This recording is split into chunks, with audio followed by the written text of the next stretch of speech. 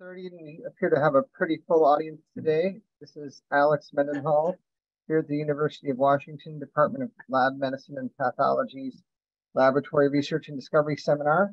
Today, I'm very pleased to introduce Dr. Matt Kaeberlein, who's been doing aging research for over 20 years, but has been here at the University of Washington for the last 20 years, having his own laboratory for the last 17, I believe, right, Matt? Yeah, so, and he's been doing a variety of aging research in a variety of species, from yeast to worms to mice to, I guess, now even humans, and looking at a variety of interventions that have slowed and sometimes seemingly reversed the aging process, perhaps. And today he's going to be talking to us about an exciting pharmacological intervention in aging that's conserved apparently from yeast all the way up to possibly humans. And with that, I will let Matt take it away. Great. Thank you, Alex. I will attempt to share my screen. That look good? Let me put it in. Yeah, slide. got it. Almost. Perfect. There we go. All right. Great. Thanks, Alex. So it's really a pleasure to be able to give a seminar to my home department of laboratory medicine and pathology at the University of Washington. And, despite the encouragement I was given, so probably many of you know that I'm actually going to be leaving my position at the University of Washington in a few weeks to embark on a new adventure. And a couple of people were trying to encourage me to go out in a blaze of glory, but really I want to simply express my gratitude towards the University of Washington for allowing me the opportunity to develop both personally and professionally, and to be able to have a lot of fun along the way. As Alex said, I've been here for 20 years, 3 years as a postdoc, and then 17 almost running my own lab. And what I wanted to do today was kind of give an account of a theme in the lab, one of many things that we've researched that has sort of ran through that almost the entire 20-year period. And as you'll see, I actually started thinking about mTOR and rapamycin while I was still working on my postdoc. And it's been one of the things that has been an area of research in the laboratory from the very beginning. And so what I thought I'd do today is talk a bit about how that has matured, how we got to where we are today, and where I think that this type of research will hopefully go in the relatively near future. So let me see. So I want to start by, I'm not going to spend a lot of time giving an introduction to the biology of aging, but I do want to start by simply making the point that we have learned a lot about the biological mechanisms of aging, to the point where I think we can say that it's starting to be solved. I certainly don't want to give the impression that we understand everything about the biology of aging. In fact, I would say with a level of certainty that there's much more we don't understand than we do understand. But we've gotten to the point where we can start to put names to a lot of what underlies the biology of aging. And I think the hallmarks of aging are a useful tool and concept to be able to do that. So these are the original hallmarks of aging. Those of you who are aging aficionados will, recognize that there may be a couple more depending on who you ask now. But the point is that these are highly conserved molecular mechanisms that seem to underlie the biology of aging in at least every eukaryotic organism where people have looked. And there are between 9 and 11 of these, and they're overlapping and interacting. And, it doesn't really matter for the purposes of today's talk, what these things are, at least, not in any great level of detail. But I do want people to appreciate that the field has matured to the point where we can start to get a handle on what are the mechanisms of aging. And one of the nice features of the hallmarks of aging is now that we can start to categorize these things, these actually serve as potential therapeutic targets that we can identify interventions. They could be lifestyle interventions. They could be small molecules. At some point in the future, they could be direct genetic interventions. We can identify interventions to modulate these hallmarks of aging to potentially have a positive impact on lifespan and health span. And again, I'm not going to go into any great depth, but if people are interested, There is I think, pretty good YouTube video that goes into some depth on all of these hallmarks as part of the American Aging Association Age Presents video lecture series, which is built around these hallmarks of aging. And I know Alex and Jonathan have actually used that video lecture series in a graduate course that they teach on the hallmarks of aging here at the University of Washington. So if people are interested, I certainly would refer to that video lecture series.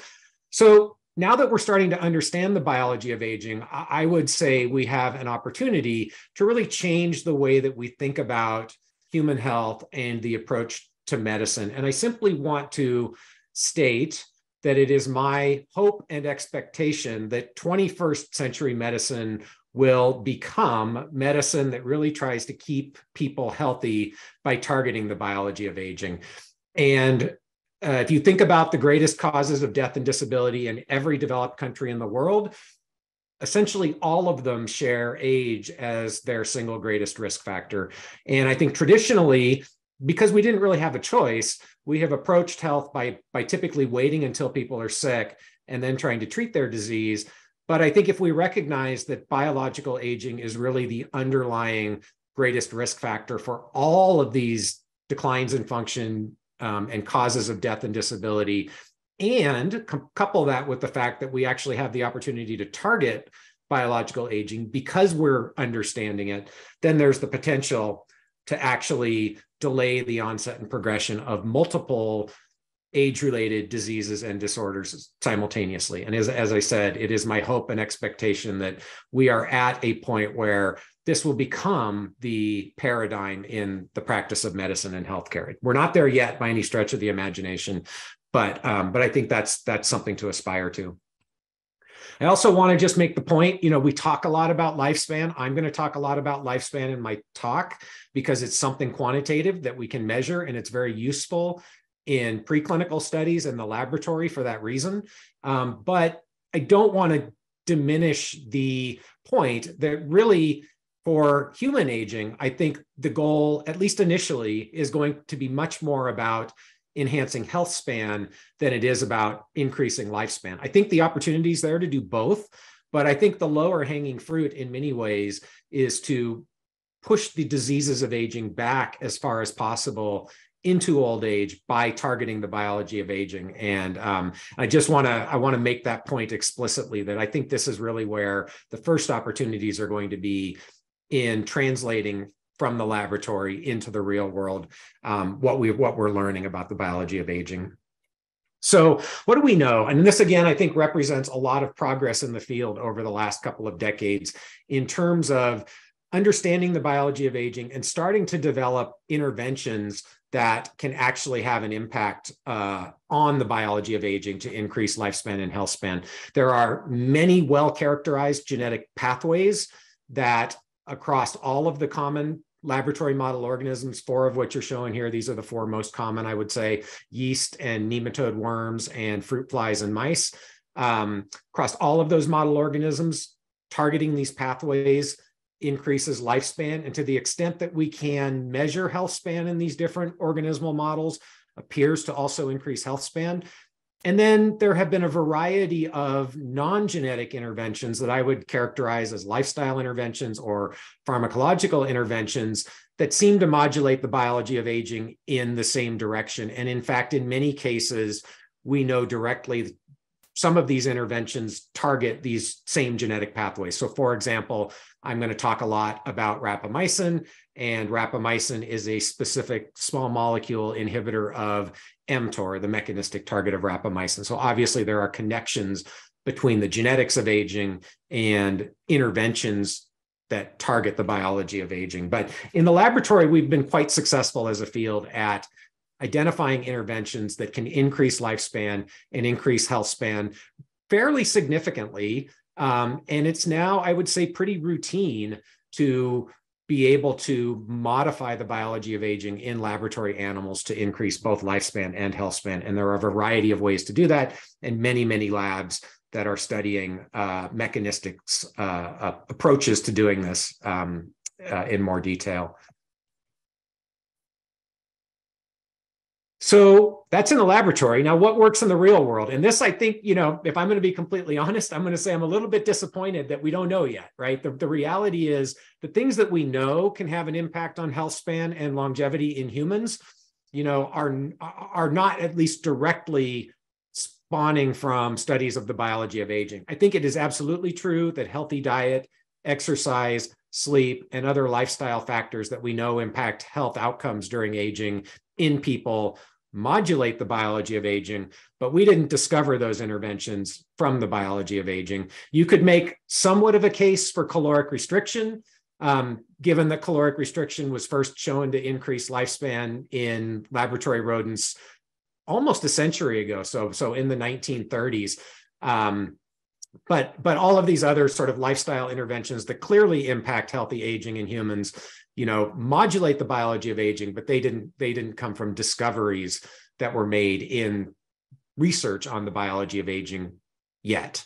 And that's going to be kind of the theme of the rest of my talk, which is I'm going to talk a lot about rapamycin, which I think may be the first small molecule intervention to come from studies of the biology of aging to actually have a translational impact on healthy aging in a provable way in the real world. I'm not going to talk about these other interventions, which probably many people have heard of, like NAD precursors, senolytics, metformin, alpha-ketoglutarate. There's a longer list. I apologize if your favorite potential longevity drug isn't on this list, but there's a longer list of potential interventions that could have an impact on health span and lifespan in the real world. I'm going to focus the rest of my talk on rapamycin because I would say, at least right now, that's probably the best bet we have of the interventions that are at least known about at this point. And happy to discuss that in more detail during the question and answer period. Okay, so rapamycin is going to be the focus. What is rapamycin? I already briefly mentioned rapamycin is a specific inhibitor of a protein called mTOR. mTOR was actually named after rapamycin. It stands for mechanistic target of rapamycin.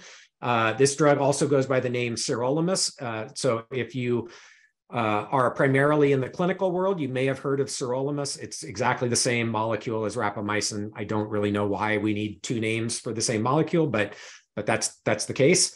And I've got the Moai statues here because rapamycin was originally discovered on Easter Island.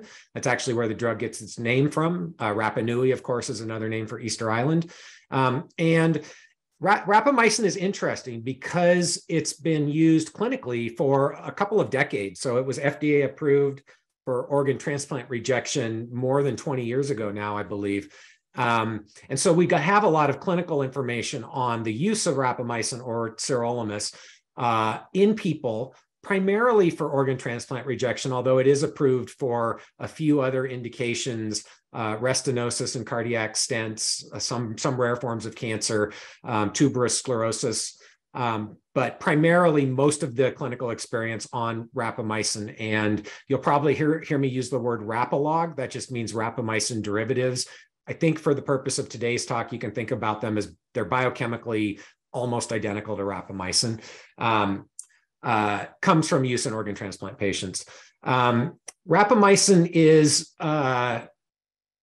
somewhat unique from a biochemical perspective in that compared to most drugs, it is an extremely clean small molecule. To the best of my knowledge, there are no known off-target effects. It is a specific allosteric inhibitor of mTOR complex 1. And I'll talk a little bit just briefly about mTOR complex 1 and mTOR complex 2, but it is a very biochemically specific inhibitor of mTOR complex 1.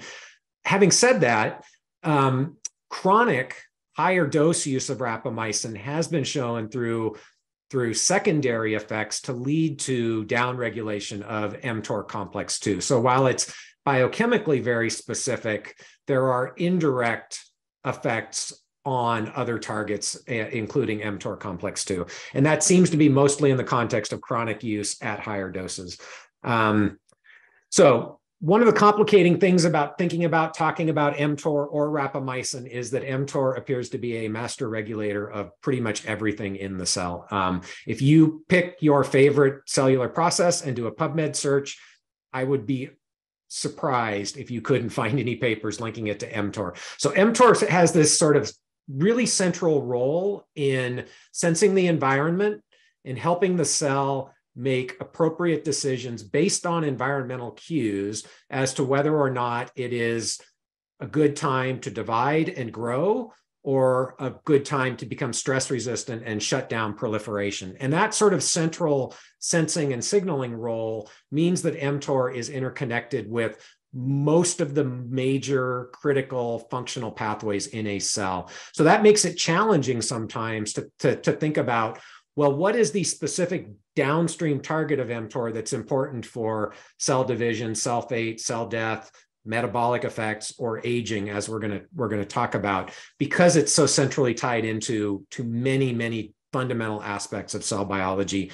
and thereby tissue biology, organ biology, and organismal biology. But the one thing one of the high level concepts I want to leave you with is I think mTOR is a useful regulator of aging.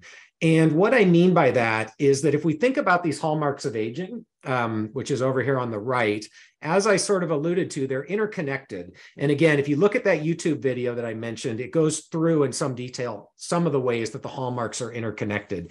And in my own mind, I sort of think of this as a network of interacting proteins and metabolites and microRNAs that are tying together these hallmarks. And that's really the biology of aging. And at a systems level, we understand that network very crudely.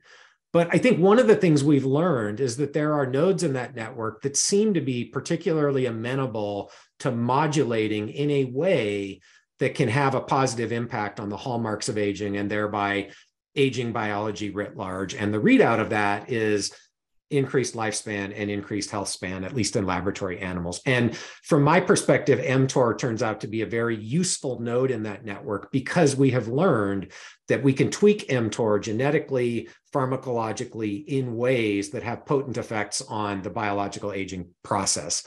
And as I've mentioned, rapamycin is a specific inhibitor of mTOR. And I should clarify, I'm talking specifically about mTOR complex 1 when I'm talking about the biology of aging. The vast majority of literature in this area is around inhibition of mTOR complex 1, slowing aging, increasing lifespan, and increasing health span. What's the downstream mechanisms? Now I'm going to go back to what I just said a couple of minutes ago. That's hard to disentangle because there's so much downstream of mTOR that is important for biology. And I think we've learned that it's probably not one thing that mTOR is doing that is tying together these hallmarks of aging. And so I've got 6 somewhat distinct processes listed here that in my view are probably important downstream mTOR regulated processes that tie into the biology of aging.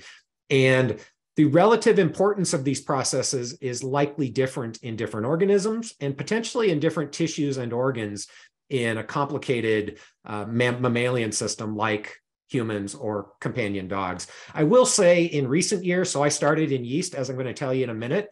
For the first probably 10 or 12 years of my, career in the aging field, I completely ignored the immune system because I started in yeast and yeast don't have an immune system. I have completely changed my tune, especially when we're talking about aging in mammals. And I think that dysregulation of the immune system is certainly one of the more important factors that drives chronic declines in function in tissues and organs and age-related disease. And I think one of the more potent effects of rapamycin in mammals is through its ability to downregulate inflammation, and particularly sterile inflammation or autoimmunity, which we know rises dramatically during aging. But having said that, I think all of these functions are probably important in mammalian aging.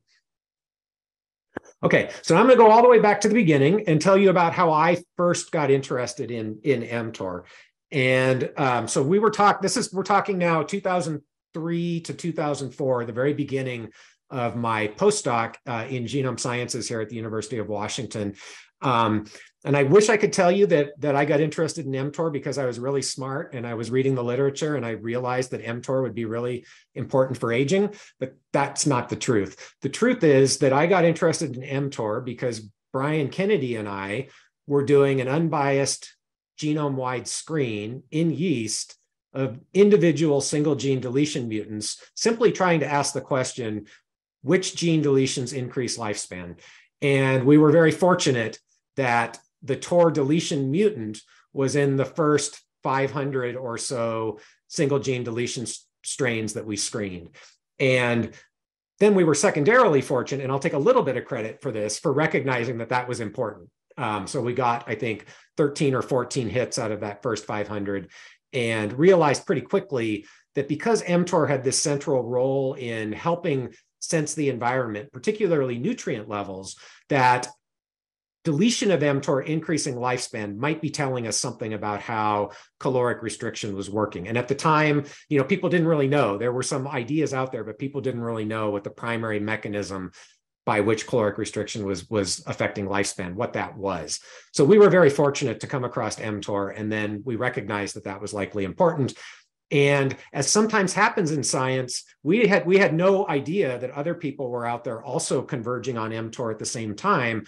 But between 2004 and 2005, 4 different papers independently identified mTOR as an important genetic target in yeast. That was our work. In worms, there were 2 labs in worms, and 1 in fruit flies.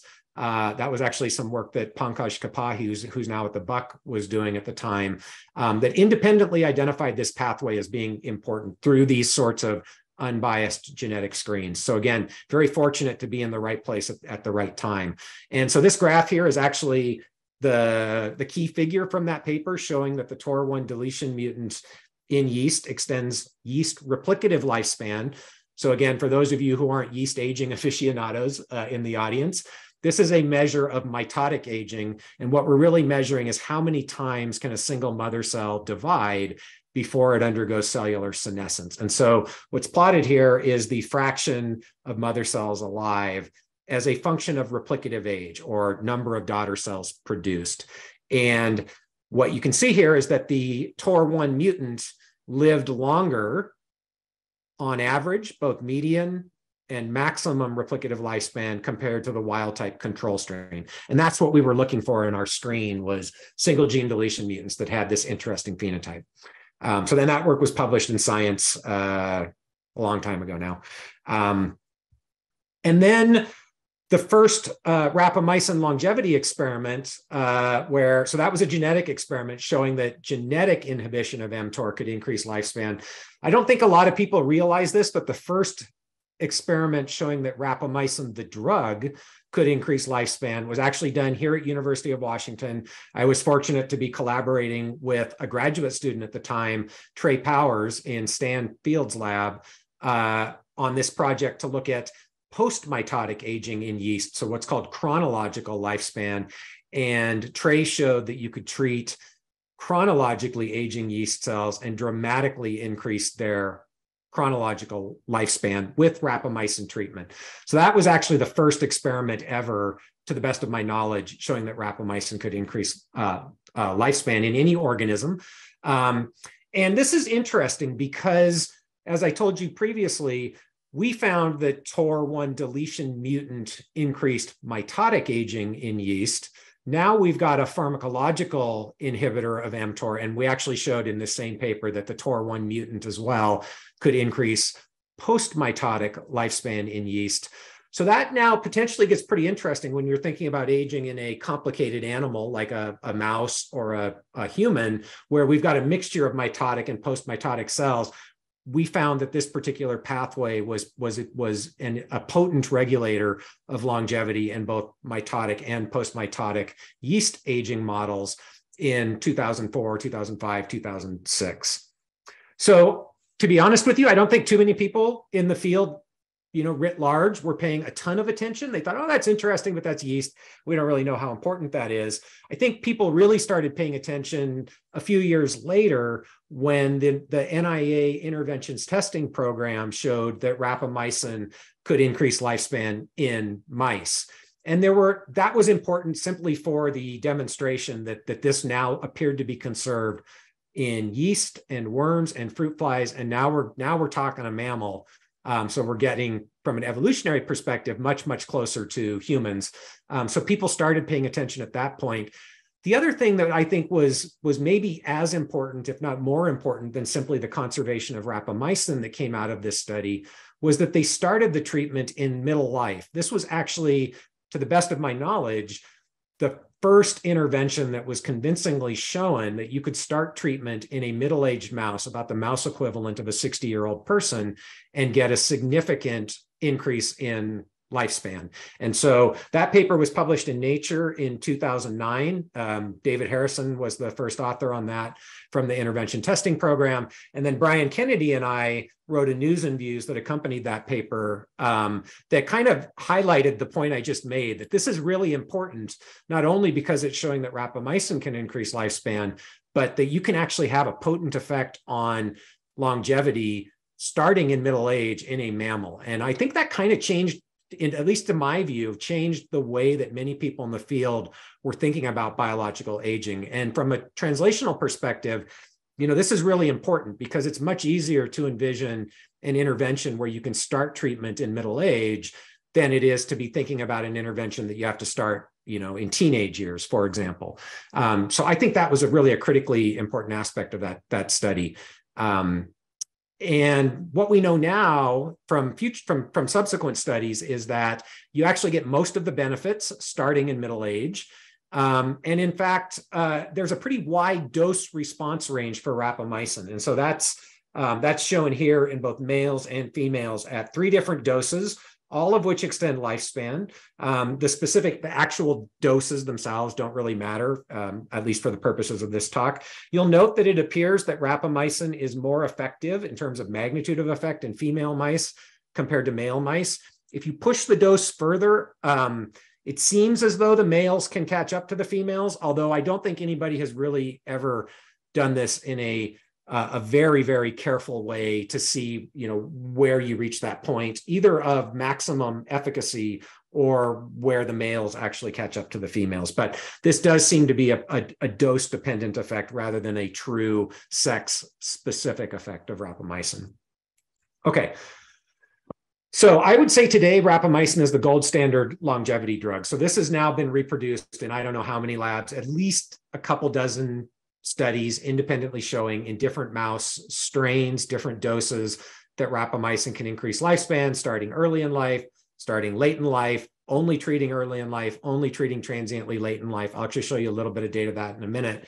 Over and over and over again, people have shown that you can increase lifespan in mice up to about 30%. That seems to be about where it tops out. Although, as I said, nobody has really tried hard to figure out what the maximum efficacy of rapamycin is in mice. Already talked about how you can start it in middle age. I'll show you that transient treatments actually have some really interesting effects. And I want to make the point, this isn't only about lifespan. Rapamycin in mice appears to broadly delay, or in a few cases, actually reverse functional declines that go along with aging. And a partial list of the various tissues and organs in mice where rapamycin has been shown to improve age-related health outcomes in mice is shown on right. So it seems to be the case that it is broadly impacting the biological aging process throughout the entire body of mice. So the thing I think for me in the last several years that has been particularly exciting is what I alluded to a moment ago, which is that, and this sort of surprised me because I don't think I would have predicted this when that first mouse paper came out, that you can actually improve functional measures of aging, at least in some tissues and organs, with relatively short-term treatments with rapamycin beginning in middle age, again, in mice. The 4 cases where I think that's been shown most clearly are the heart, the immune system, the oral cavity, and the ovary. I'm not going to have time to talk in a ton of detail, although I'm going to show you data for the first 3. The ovarian function studies have been presented at meetings, but I believe at this point they're still all unpublished. There may be one on bioRxiv, but there are at least a couple of labs that have shown rejuvenation of ovarian function in mice as well from late life rapamycin treatment. So I'm going to show this data. This is a figure modified from some work that came out of Peter Rabinovich's lab here at the University of Washington a decade ago now, looking at the effects of rapamycin on heart function in middle age. And so the study design here was you either have old mice or young mice. The old mice are 20 months of age at the start of the experiment. So again, roughly 60-year equivalent in a human. And they get either a vehicle control or rapamycin treatment for 10 weeks and echocardiograms at the beginning and end of that 10-week period. And most of the parameters we're looking at left ventricular function, and these two parameters are left ventricular function. So how well is that chamber of the heart functioning? So there is a decline in left ventricular function with age, and I'll kind of walk you through this figure. It's a little bit complicated. So the two parameters here are left ventricular mass index and E to A ratio, which is measured by echocardiogram. So first comparing the groups before the 10-week period. So if you just look at difference between young and old before the 10-week period, that's these open bars, there is a significant increase in LVMI with age and a significant decrease in E to A ratio. So that corresponds to a decline in function of the left ventricle contractility with age. The other thing to appreciate is there's no significant difference between the mice that are destined to get rapamycin, but haven't yet gotten rapamycin because the treatment hasn't started. That's the open bars here and here. Okay, so then what happens over that 10-week treatment period? So if we look at the black bars now, this is the measurement at the end of the 10-week treatment period. So young mice that got a vehicle, no change in either parameter. That's what we would expect. Old mice that got the vehicle, no significant change in LVMI, but there was in fact a significant further decline in E to A ratio, just as part of that aging process. And then what happens to the mice that got rapamycin instead of the vehicle? And this is, I think, obviously the most interesting piece of this particular study, which is that for both LVMI and E to A ratio, after 10 weeks of rapamycin treatment, by these particular measures, they go back to looking like a young heart instead of an old heart. So I don't want to make the case that rapamycin completely rejuvenated heart function and it made the heart young again, but at least by certain measures of heart function, it's pretty clear that a 10-week treatment period in mice is sufficient to restore those functional parameters back to a youthful state. So I think it's fair to say this is at least partial rejuvenation of heart function from 10 weeks of treatment with rapamycin in a middle-aged mouse. And Peter's lab and others have gone on to characterize this further, start to dive into the mechanistic details, and we have some understanding for actually how this is working. So that's the heart data. This is now looking at immune function, and this is actually one of my favorite studies in the rapamycin literature. This is from Pan Zheng's lab at University of Michigan, published in 2009, where they were looking at the effects of rapamycin on immune function. And one of the readouts of immune function they used was the ability of the immune system to respond to a flu vaccine. So the design of this study is similar to the one I just showed you from Peter's lab with heart function. There are young and old mice. In this case, they either get a vehicle treatment or rapamycin treatment for 6 weeks, and then they get immunized with a flu vaccine. And then you wait 2 weeks and then challenge them with a dose of influenza that would be lethal if they hadn't got the immunization, okay? So I'll walk you through the data here. So the first group I want to focus on are young mice that just never got the immunization. This is really the control to show you that this is in fact a lethal dose of influenza. So young mice, no rapamycin, no immunization, that are then challenged with a lethal dose of influenza, now looking at survival after that challenge. And that's the solid line here that steps down and ends about 8 days. All that's saying is that this particular dose of influenza is lethal and kills all the mice within about a week, okay? So now what happens if you're a young mouse that gets the flu vaccine? I think for this crowd, it's safe to say vaccines work, and most people will believe that. In this case, the vaccine worked. So the flu vaccinated mice, that's the solid line here, 100% protection if they got the vaccination. So young immune system responded to the vaccine, full protection against an influenza challenge. Again, no rapamycin in that group. Okay, so now let's look at the old mice. All of the old mice get the vaccine. Half of the old mice get rapamycin, half get the vehicle. So what happens to the old mice that don't get rapamycin? That's this dotted line here that steps down until about 30% survival, and then it kind of flattens out. So what is this saying? What this is saying is that if you're an old mouse with an old immune system, there's about a 70% chance that that immune system is not going to respond appropriately to the vaccine, at least to the point where it confers protection against a lethal dose of influenza. About a 30% chance that it will. And those are the mice that are protected. So this is clearly showing a decline in immune function with age as measured by vaccine response. And I think it's safe to say that the same thing is true in people, although whether the magnitude of effect is this large, I think that's an open question, at least in my mind. Okay, so now what happens to the old mice that got 6 weeks of rapamycin before the vaccination? You may be able to see it, you may not. There's a dotted line right here under the solid line, old mice plus rapamycin with immunization. So 6 weeks of rapamycin was sufficient to fully restore the ability of the aged immune system to respond to a flu vaccine in this study.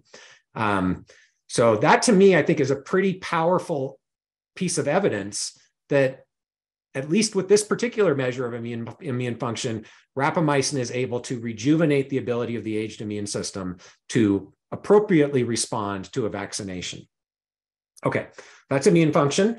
And then I just want to briefly talk about the oral cavity and periodontal disease. So this is work that a very talented former grad student in my lab, Jonathan Ahn, who's now an assistant professor in oral health sciences here at University of Washington, did, looking at how biological aging affects oral health and how rapamycin impacts that. And so John first came to my lab and showed that just as part of normal aging, mice develop clinically defining features of periodontal disease. And the three features that he quantified were loss of bone around the teeth, inflammation of the gums, so gingivitis, and pathological changes in the oral microbiome. Those are all seen in humans and are clinically defining features of periodontal disease in people.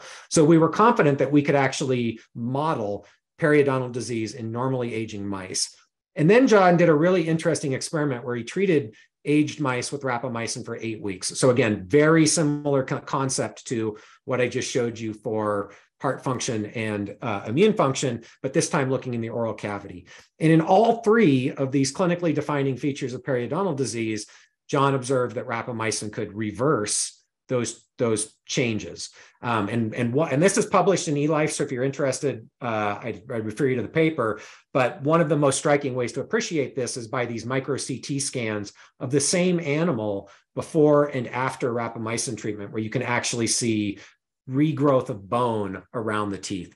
So again, this is another example, very different part of the body, right? Where short-term treatment with rapamycin seems to be potent at reversing some of the pathological features of biological aging.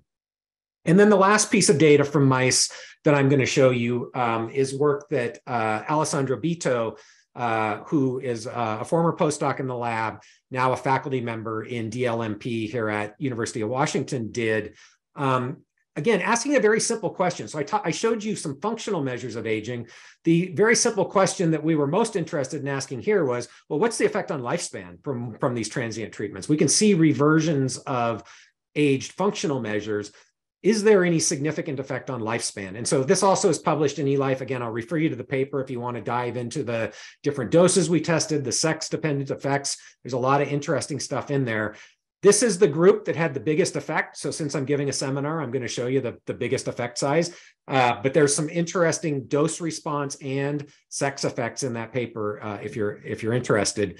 This was male mice treated with the highest dose that we used for 12 weeks. And again, conceptually very simple. So 20-month-old mice, give them a vehicle or rapamycin for 12 weeks, stop the treatment, put the cages back on the shelf, and let them live out the rest of their natural life, right? So we're not intervening anymore outside of that 12-week window. And what you can see here is in this particular group, that treatment period led to about a 60% increase in remaining life expectancy from the end of the treatment. There are some interesting pieces here that I think are worth just highlighting. The absolute magnitude of lifespan extension is actually bigger than the treatment period. So thinking about biological mechanisms that would lead to an outcome like that is kind of interesting to think about. And again, obviously, we have no idea whether this translates to people or to dogs. If it did, just a linear extrapolation, that would be a couple of years for a typical 7-year-old dog or a couple of decades for a typical 50-year-old woman. So potentially pretty significant increases in life expectancy and lifespan from transient rapamycin treatment in middle age. Okay, so that's the laboratory work on rapamycin I wanted to share with you today. What about the real world? What do we know about rapamycin in the real world? And so I'm going to briefly talk about companion dogs. That's actually my dog. His name is Dobby. And then I'll talk about some early data from studies in humans. So the work with rapamycin in companion dogs is being done as part of the Dog Aging Project, a large-scale, multi-institutional longitudinal study of aging based here at the University of Washington and at Texas A&M University. Most of the dogs in the Dog Aging Project are part of the longitudinal study of aging. So we have about 44,000 companion dogs in the study at this point. The key goal of the longitudinal study is really to define the most important genetic and environmental factors that influence healthy aging in companion dogs. The rapamycin trial is a double-blind, randomized, placebo-controlled clinical trial to really try to answer the question, does rapamycin have an impact on lifespan and health span in companion dogs? And it is a relatively small part of the Dog Aging Project cohort. I'm running a little short on time, so I don't really have time to take you through the entire structure of the Dog Aging Project. But just to give you an overview, I mentioned we now have about 44,000 dogs in what we call the Dog Aging Project pack. Most of the data on these dogs comes from owner survey. So this is our comprehensive data tool, the Health and Life Experiences Survey. And then we ask owners to provide veterinary electronic medical records. Those who are able to provide eligible electronic medical records become eligible for what we call the sampled groups. And there are multiple sampled groups in the Dog Aging Project. Again, I don't really have time to take you through all of these, but one of those sampled groups is the clinical trial, which is called Triad, for test of rapamycin in aging dogs. And I'll tell you a bit about Triad now. The other thing I do want to mention, though, is that the Dog Aging Project is an open science project. So this is one of our core values, that we want to make the data derived from the Dog Aging Project open and accessible to everybody in the scientific community. And so we published a paper in Nature in 2002 describing the structure of the project. And if you are interested, if you're a data science person and you're interested in dogs, I would definitely encourage you to check out the website, dogagingproject.org. It's a very easy data use agreement to get access to the data. We know that there's going to be a whole bunch of really cool science to do on the data that we're collecting. And that while our team has fantastic scientists, we can't do everything. So we really want to encourage people to take advantage of the open data, open science nature of the project. Okay, so Triad. Triad is as I mentioned, double-blind, randomized, placebo-controlled veterinary clinical trial of rapamycin in aging dogs. The trial, when it's fully enrolled, will have 580 large middle-aged dogs. So the dogs have to be at least 40 pounds and at least 7 years old, and they can't be sick at the time of randomization. So this is important. This is a study of normative aging. And so we really want to start the study with dogs that don't have significant pre-existing disease. Half get rapamycin, half get placebo.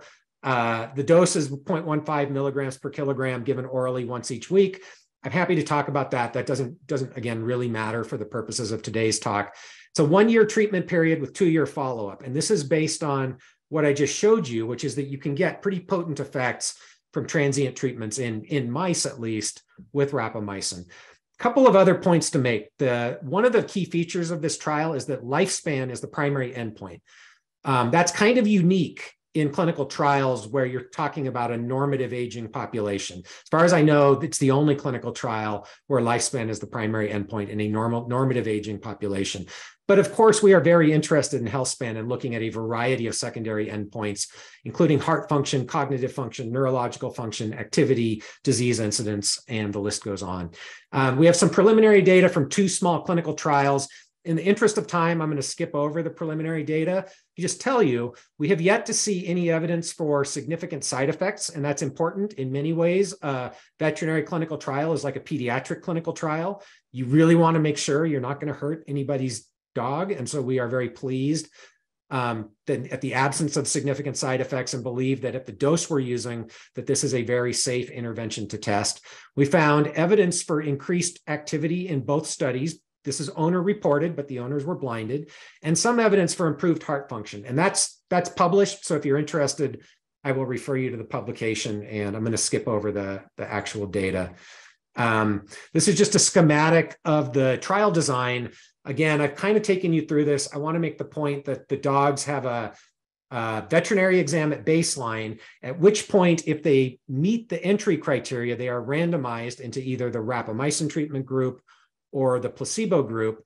And then every 6 months, come back to the clinical site for an exam, at which time we get either echocardiogram or neurological exam. We get a blood draw for blood chemistry, metabolome, epigenome, feces for microbiome, cognitive assessments every 6 months.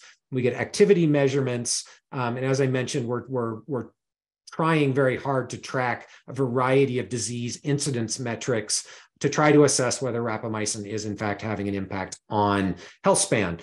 It is my hope that we will be fully randomized by the end of this calendar year.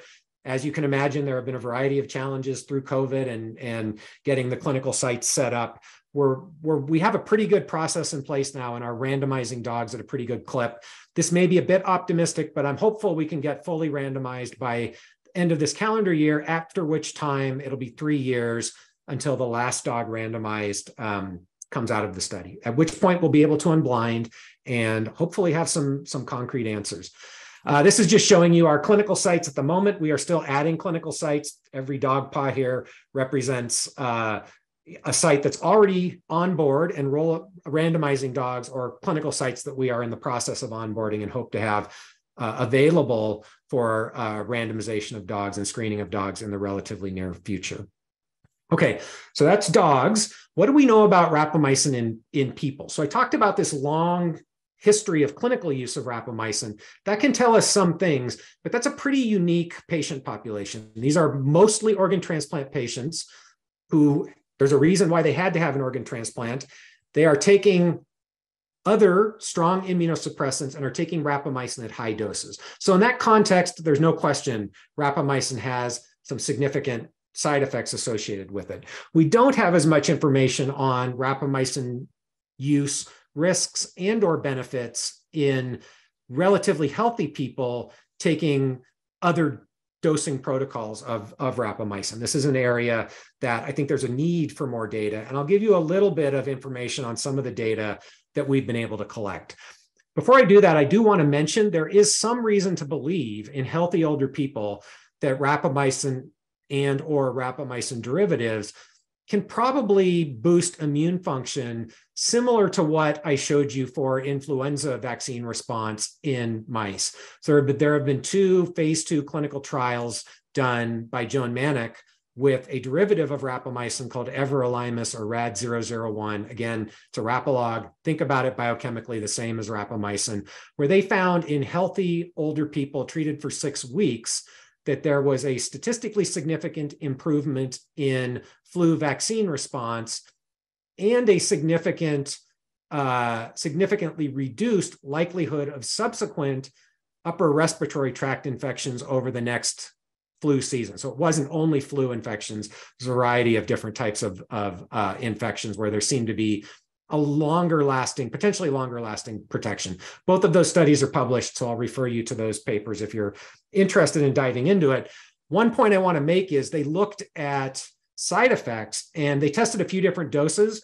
At 5 milligrams of everolimus given once a week, the side effect profile was very similar to placebo. So at least at that dose, over this time period, it didn't seem as if there were significantly increased risks of side effects from rapamycin treatment.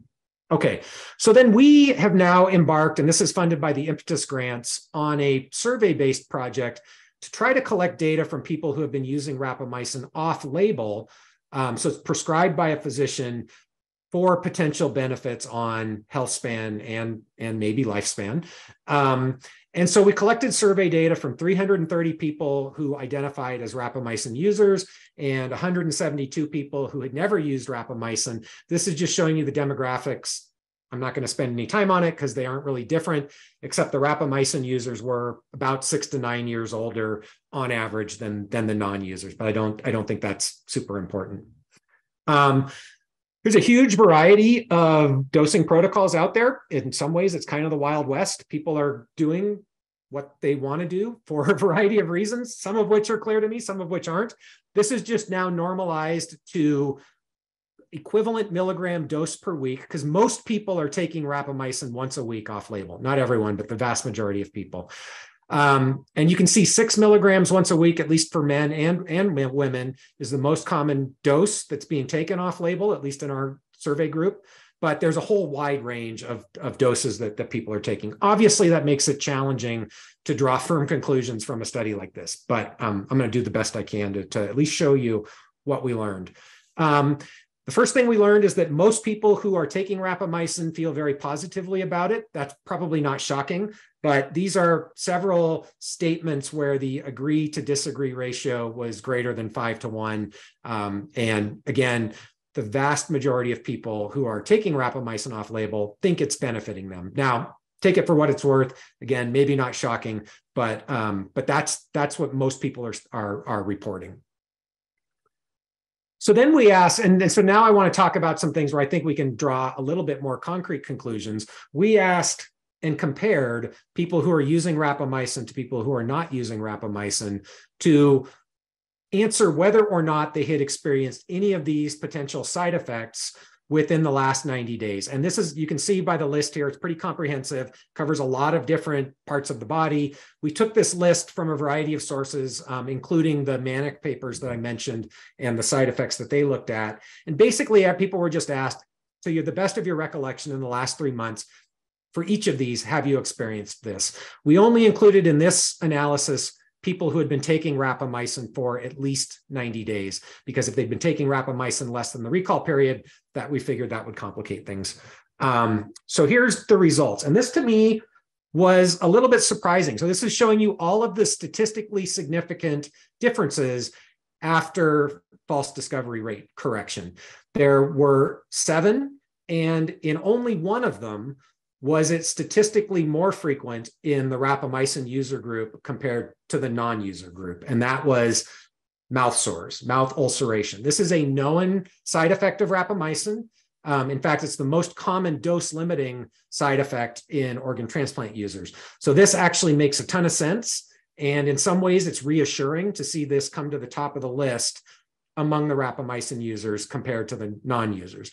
In all of the other statistically significant differences, they were less frequent in the rapamycin users compared to the non-users. I don't really know what to make of this. There's some evidence for things like depression and anxiety in the literature. You can draw some inferences, but I'm not going to go there because I don't really know for sure what to make of it. But it is interesting that by and large, at least for the statistically significant differences, if anything, you would say rapamycin appears to be beneficial in this group. And this is just highlighting the mouth sores as the only one that was detrimental. So now if we look a little bit further down the list, we can start to see maybe what we would have expected. It just didn't turn out to be statistically significant in terms of a slightly higher risk of infection potentially in the rapamycin users. But again, if you look at this is now just going down the next most common in terms of p-value. If you look at most of them, they're actually lower in the rapamycin user group than in the non-user group. So again, the trend continues that, even in these non-significant cases, it's hard to make an argument that there's a much higher risk of side effects in the rapamycin users compared to the non-users. If anything, it looks to go the other direction. I should also say, obviously, this could be biased in lots of different ways, but I think it could be biased both ways. And in particular, people taking rapamycin off label are often warned by their physician that they should be prepared for infections, and many of them actually get a prescription for antibiotics. And so I could imagine that they actually might over-report infections rather than under-report. So again, it's hard to draw too many firm conclusions about what that bias might look like. Okay, the other thing I thought was really interesting had to do with COVID-19. And I know I'm almost out of time, so I'll wrap it up. There was no difference between groups around risk of having had an infection with COVID-19. But if we look at people who had a COVID-19 infection and compare non-users to, there are actually 3 different categories of rapamycin users here that you can think about. People who hadn't started taking rapamycin at the time of their infection, people who took rapamycin prior to, but not during their COVID-19 infection, and people who took rapamycin continuously.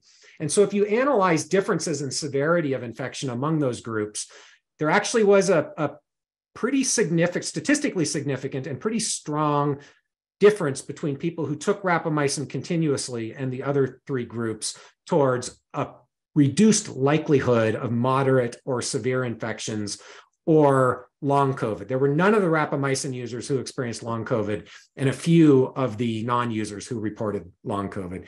And this trend held up in males and females, but I'm not gonna belabor that. So now I'll just talk about, I think there are multiple anecdotal case reports that came out of the survey data. All of these potentially are interesting endpoints to think about with rapamycin going forward.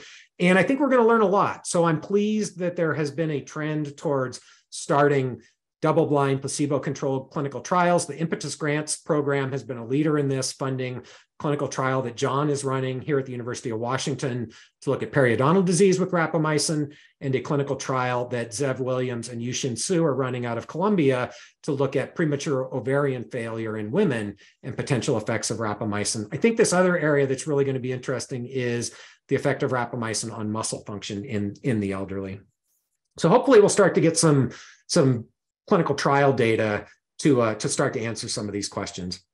But I just want to finish up and mention, from my perspective, some of the real people who have made a huge impact on my time at University of Washington. And again, I have nothing but gratitude. I've been very fortunate to have fantastic mentors and friends and collaborators and teachers while I've been here. I talked a bit about the collaborative work with Brian Kennedy when I was a postdoc in Stan's lab, and also working collaboratively with Trey Powers. Clearly, that set me on the trajectory that I'm still on, and was foundational to my career. And Brian, in particular, continues to be one of my best friends, and has been a fantastic colleague and mentor for me. I also want to mention a couple of former pathology department chairs who had a big impact on me. Nelson Fausto was the chair at the time that I started my faculty position at UW, gave me my shot, which I'm grateful for. And Tom Montine was chair of pathology at a time when I was being heavily recruited to take positions at other places. And Tom was first a fantastic friend and mentor, but also was instrumental in keeping me at the University of Washington. Peter Rabinovich, I can't thank enough for mentoring me from the very beginning. When I came here, Peter was the director of the Genetic Approaches to Aging training grant that I was a postdoc on, and obviously was running the Shock Center at that time, has been, a strong supporter of me throughout my entire career. And then last, but certainly not least, maybe most important, I want to mention George Martin. I know George was a mentor to many of us, had a huge impact on the biology of aging as a field, had a huge impact on me, very much a father figure to me. And I just love George to death, and am still crushed that we lost George recently, as I know many people are. But I just want to thank George for being so important in my career. And want to thank the lab. It's been a ton of fun. And this is probably last but least, in my opinion. Apparently, there's a QR code that students who need, I'm sure it's not least for the students, but the students who are taking Path 520 need to get credit for listening to me talk. So with that, I'll stop. I know I've used most of my time, but I'm happy to hang out and answer questions if people have any questions. So thank you for your attention. And should I leave this up, Alex, or should I take it down? You can leave it up. Leave that up. Okay. Yeah. Thanks, Matt. That was amazing. I'm sure there's going to be a ton of questions for you. So everyone, you can speak up or you can type your question in chat and I will pick that up. So I guess I'll go ahead and start. Matt, I don't know, I don't think you mentioned this, but does rapamycin fix gray hair? Wasn't that one of the things that, or am I misremembering? Yeah, so let me, I think the real answer is I don't know. So it's like I was talking before. If you look in PubMed, you can find connections between mTOR and just about everything. So yeah, I think there is some data out there on rapamycin and hair graying. I'll be honest, I haven't heard a lot, and I've heard a lot from people who are taking rapamycin off label. I haven't heard a lot of stories of, gray hair suddenly going black. So I wouldn't put that at the top of my list of things that I feel rock solid confident, rapamycin probably is impacting. Having said that, it's an interesting question. It is clearly an age-associated phenotype.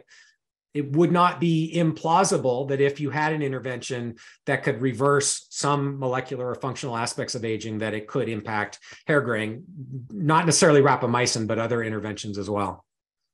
I believe our esteemed chair chimed in, and Jeff said that Gleevec can make hair dark again, but it may be some deposition of some metabolite.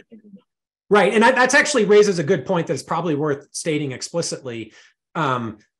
Reversing one age-associated phenotype does not necessarily mean that you have targeted the biology of aging, right? So obviously there are lots of cosmetic ways that we can reverse particular age-related phenotypes without impacting the fundamental biology of aging. And having said that, and this gets back to what I was saying about we don't completely understand the biology of aging. It may not be the case, even if you could target everything we know about the biology of aging today, that may not be sufficient to reverse every age-related process, right? There's a lot of complexity in the system that we still don't understand.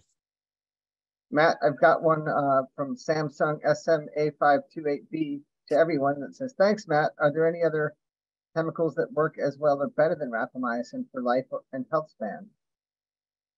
No, not right now. Not that we know about. There might be people out there who will disagree with me, but I think if you're only looking at the preclinical data, which is really the only place we can look where we have quantitative data on lifespan and health span, rapamycin is the gold standard, at least for small molecules. You could have a debate about caloric restriction. Caloric restriction clearly can extend lifespan to a larger extent than rapamycin. So the longest percent lifespan extension I'm aware of is about 60%, with the 60% reduction in caloric restriction. What's often not talked about is caloric restriction is actually quite harmful in many genetic backgrounds, maybe up to a quarter or a third of genetic backgrounds. So, what the ultimate utility of that is, I think we don't know. Probably also worth mentioning, even in mouse studies, we don't have a lot of information yet on rapamycin effects across a wide range of genetic backgrounds. Undoubtedly, there will be genetic interactions with rapamycin, but we only have studies in 3 or 4 different genetic backgrounds at this point, where, at least to the best of my knowledge, it has always extended lifespan, but there certainly may be genetic backgrounds where rapamycin doesn't extend lifespan and could even be harmful. I have a question. So looking at the analysis that you did with the rapamycin off-label users versus non-users, I was curious where the non-users came from, because I think one of the things that always confuses me or concerns me about the off-label use is that I think it represents a population of people that have a pretty high level of access to healthcare, right? And so these are people that have money and time to kind of go do some extra things about aging. Yep. It makes me wonder. Yeah, great question. And again, this study has all sorts of limitations. So that's one of many. So what I can say is the off-label users, the non-rapamycin users were recruited through the same mechanisms mostly. A lot of that was social media, Twitter, Facebook pages, things like that.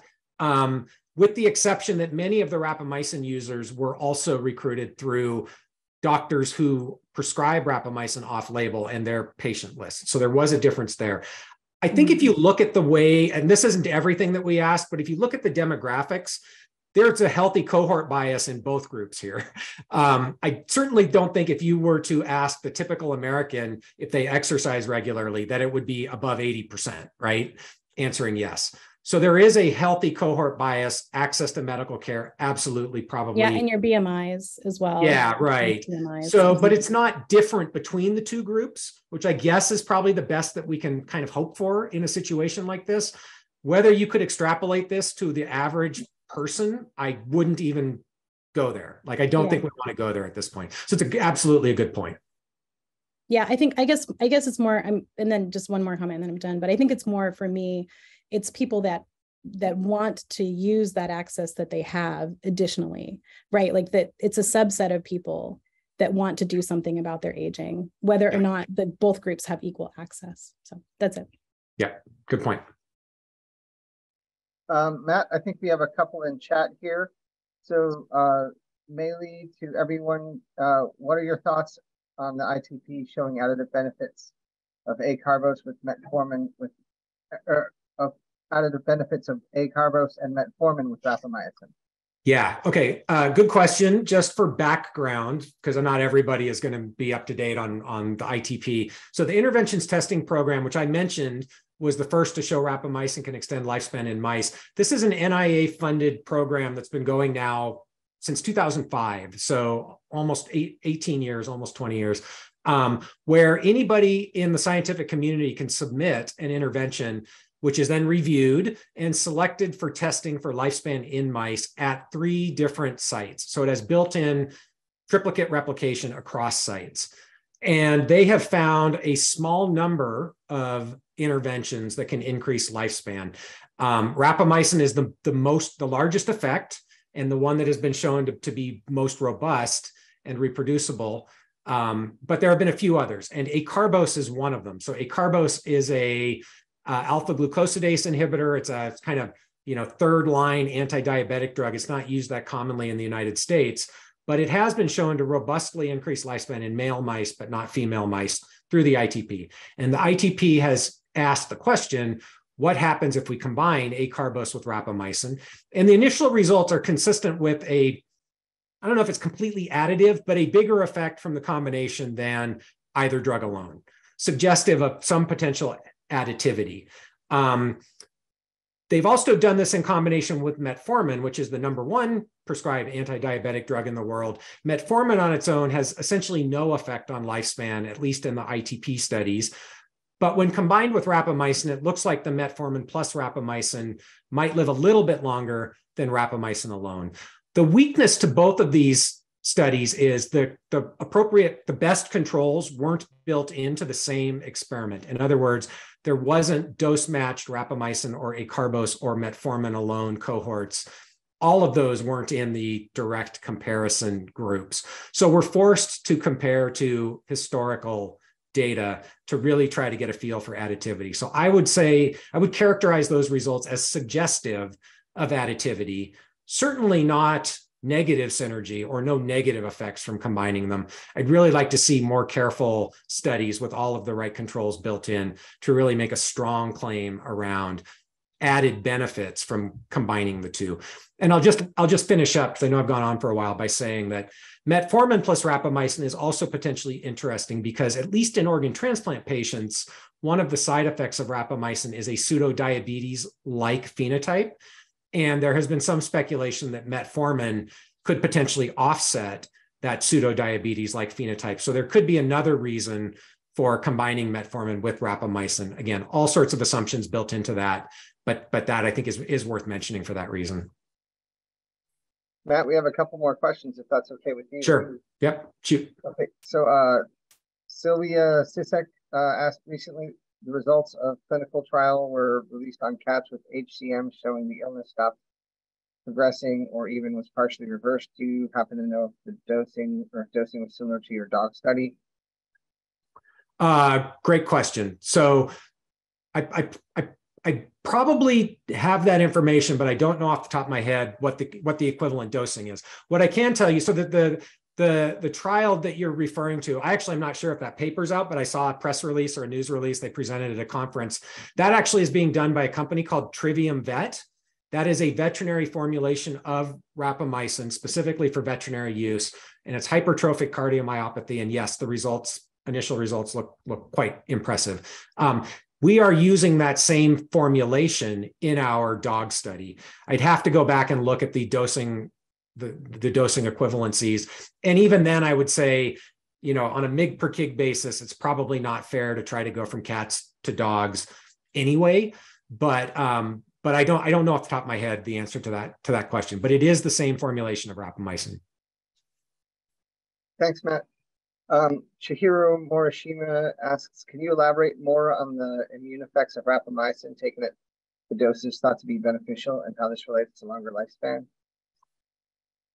So I could. It would be completely speculative in humans, right? So again, there's a lot to unpack there, right? So rapamycin is immunomodulatory, no question about it. That's absolutely true at organ transplant doses. I think the initial data that we're seeing, even from our survey data, is consistent with immunomodulatory effects both directions, right? Maybe a slight increased risk of bacterial infections, maybe protection against viruses. That's pretty speculative, though, just based on this data. So what I would say is, I think one of the main effects, and I talked about this briefly early on in my talk, of rapamycin for functional measures of aging has a lot to do with its ability to tamp down on sterile inflammation that is happening during aging. And the causes of that sterile inflammation are multifactorial. One of the causes is the accumulation of senescent cells, which give off inflammatory markers, inflammatory cytokines.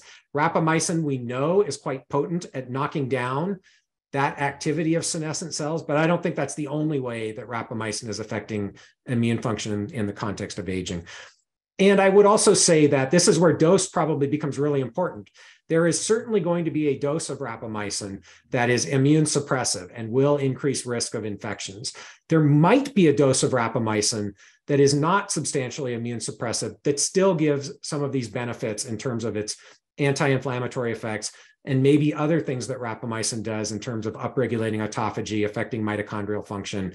That remains to be determined. And so I think this is a big challenge going forward.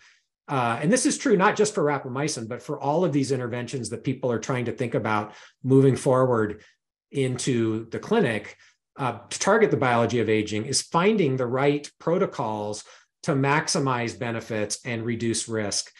And this gets into, I think, a more complicated discussion around what is the appropriate level of risk for an intervention that might have a positive impact on health span, right? Because we're talking in some cases about treating people who don't have overt disease. And I think the gut reaction to many people is no level of risk is tolerable in the absence of disease. I would personally disagree with that, but I think that's a larger discussion that, that needs to happen to really appropriately evaluate what the right risk reward equation is, not just for rapamycin, but for all of these potential geroscience interventions. Thanks, Matt. Someone asked, Krister Kaupi asked, has there been done any lifespan studies on rapalogs? If not, why not? Great question. I'm not sure if any have been published. There was unpublished data out there on everolimus extending lifespan in mice. I should know this. I'm sorry that I don't. I'm not sure if that was ever published. I will say that the failure of the field to explore other small molecule mTOR inhibitors is a big gaping hole in the literature. So there are a whole couple of different classes of mTOR inhibitors that are not rapalogs, that are active site inhibitors or ATP competitive inhibitors that are actually being developed clinically that haven't been tested for their effects on aging lifespan or health span in laboratory animals. And they might work better than rapamycin. We just don't know.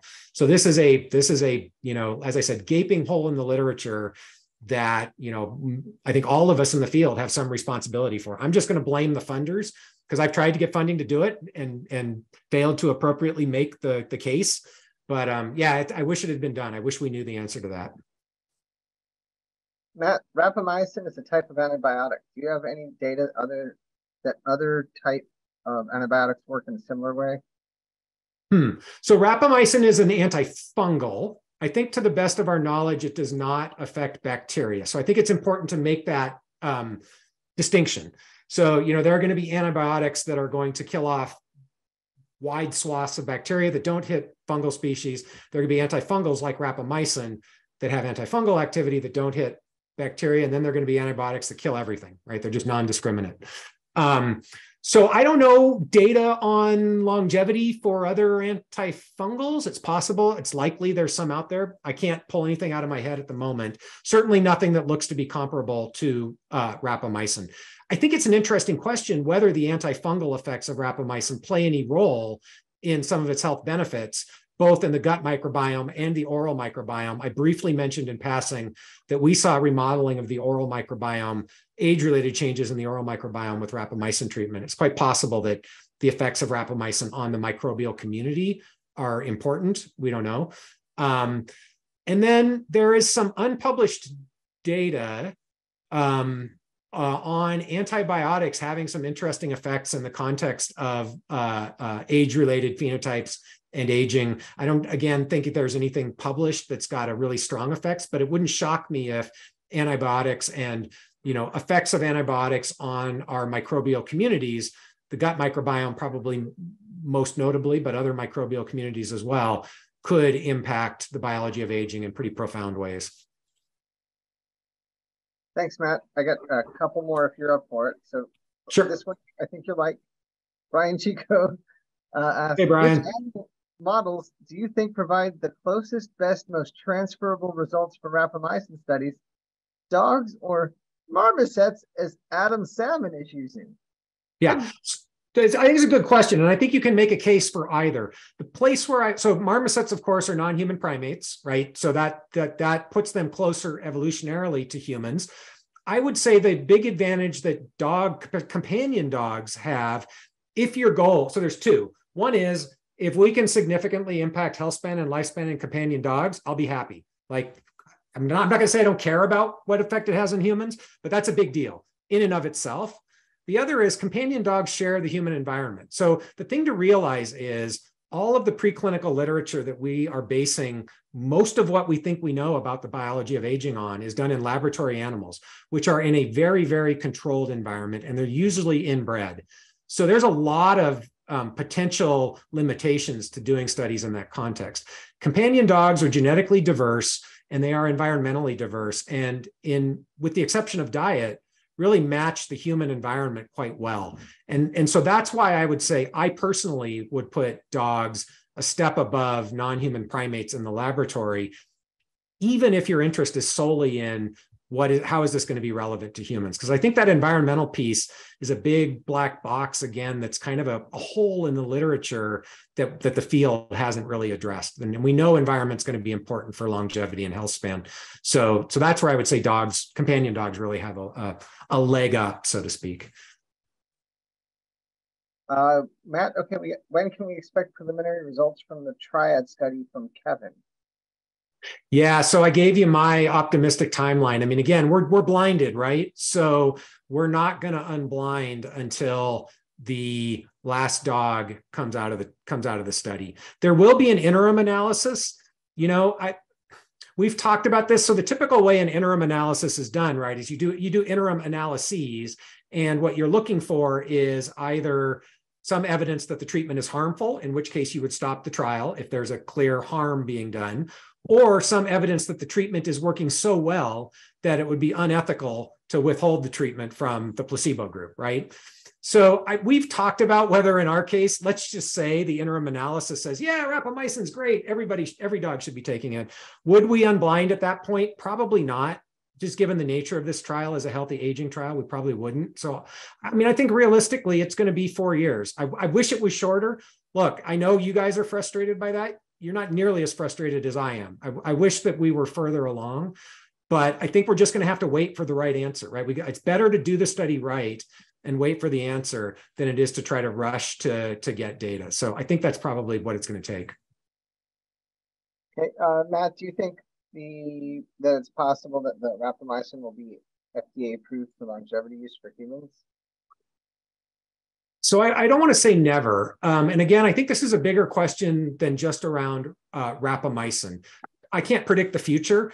I don't think that's going to happen in the near future. And I don't think, and this question may also be coming from the framework of a lot of people are arguing that we just need FDA to define aging as a disease and then we can do clinical trials for aging. No, I'm sorry. That reflects a fundamental misunderstanding of how FDA works. You need to have quantitative endpoints that you can measure that they believe are reflecting quality or quantity of life for people. So even if we defined aging as a disease and FDA said, yep, aging is a disease, you still got to have a way to measure aging in order to get your intervention approved. So, that could evolve as biomarkers eventually being recognized as surrogate endpoints. I think we're still a ways away from that, especially given what I know about the current state of biomarkers and aging clocks in the field. But maybe someday, maybe hopefully it won't be too long before we have surrogate endpoints where you can use biomarkers, or people are going to design clinical trials with quantitative endpoints that are reflective of aging pathology, aging function, aging disease that they can measure and show an improvement, because that's what you're going to have to do to get your drug approved by FDA, at least under the current framework. There are some things going on behind the scenes that I don't think it's going to change that, but I'm hopeful might change the incentives for people, companies to do geroscience clinical trials. And I think that could have a big impact on accelerating the FDA process around geroscience interventions. But I don't think the endpoint is going to be lifespan, and I don't think the endpoint is going to be aging. It's going to have to be something that you can actually measure quantitatively. That's my intuition at this point.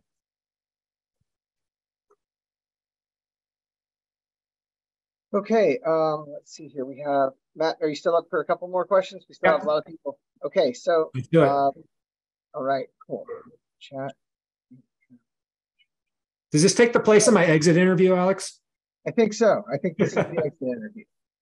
Kevin also wanted to know about the dog longevity project, and Dan Yaff wants to know about the vehicle used in the mice studies to deliver the rapamycin in the mice. And those are the two last questions we got for now. Okay, so let me take the mouse question first, because I honestly don't remember what was in the vehicle. It was so basically rapamycin is very hydrophobic. So you have to solubilize it, and there's a little bit of detergent and solubilizing agents that the rapamycin is dissolved in. So at least for the highest doses, this is actually a good question. So we used two different ways to dose rapamycin in that study. One was in the food, and that's the encapsulated rapamycin formulation that the interventions testing program has used. So the vehicle for those experiments was the encapsulation material with no rapamycin in it.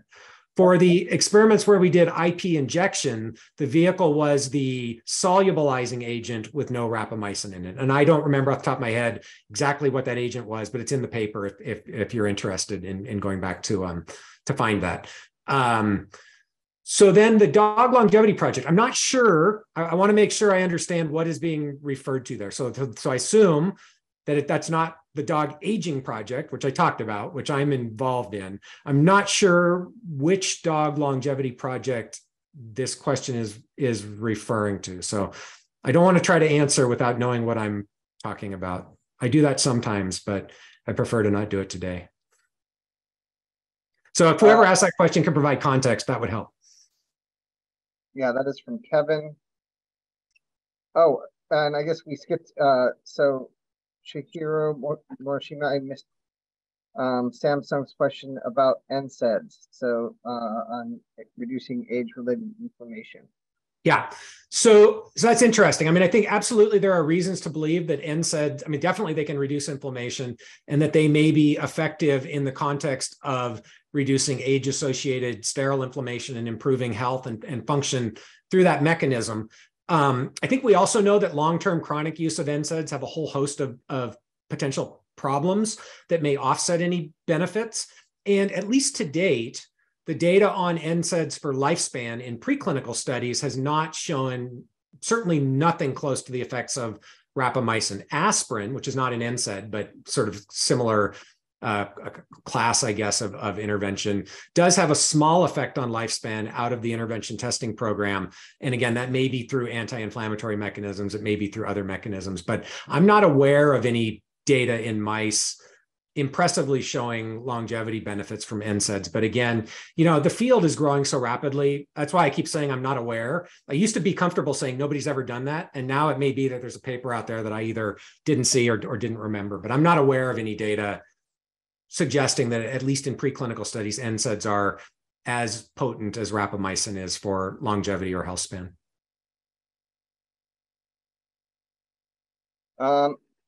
Okay, Matt, I've got sort of a bioethics question for you here.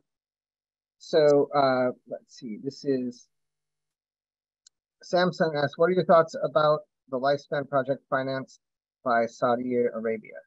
Hevolution. That's what's being referred to. So again, for people who don't know about this, Hevolution is a new foundation that is fully funded, well, not fully funded, but mostly funded by the Saudi Arabian government. They have committed to putting $1 billion a year towards biology of aging research, running from preclinical all the way through to clinical trials, nonprofit academic work, all the way through to companies. So that's just a fact. I'm not putting my opinion on that. That's just what is the case.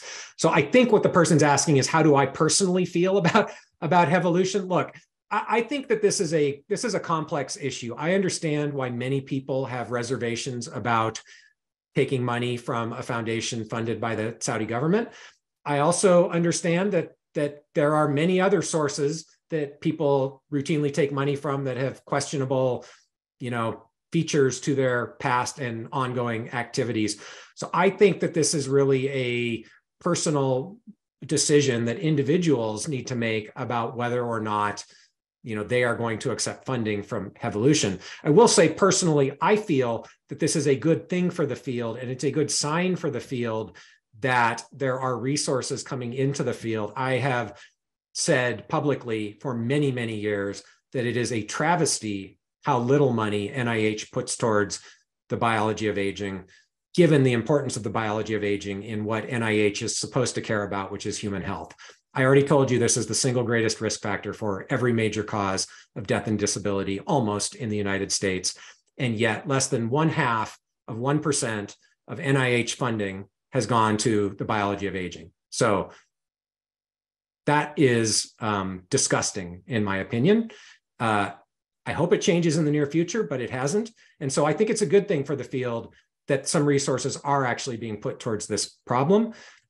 If Hevolution actually spends $1 billion a year on biology of aging, that will quadruple the amount of money going to biology of aging research overnight. So I'm pleased from that perspective, regardless of the source of the money.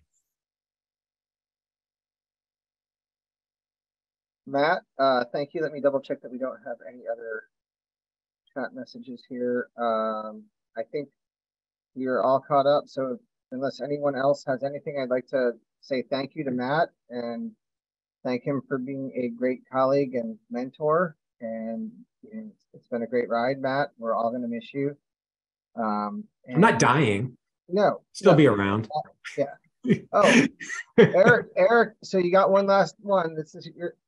Can you share your plans for the future, Matt? Sure. So I'm going to a startup called OptiSpan, and I don't want to go into all of the details of what we're doing at OptiSpan, but one of I would say our defining mission is really to facilitate what I kind of talked about at the beginning, which is the adoption of 21st century medicine from the perspective of trying to keep people healthy instead of waiting until people are sick.